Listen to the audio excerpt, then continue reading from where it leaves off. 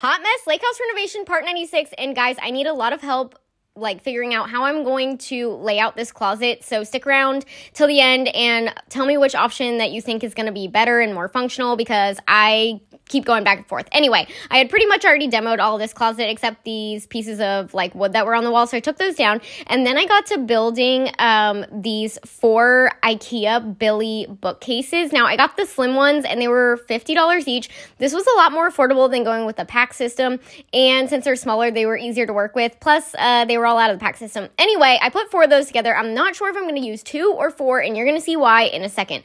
So I put them in the closet for option 1, and I did put my shoes in because I was like, I don't know how many of these shelves I'm actually going to need.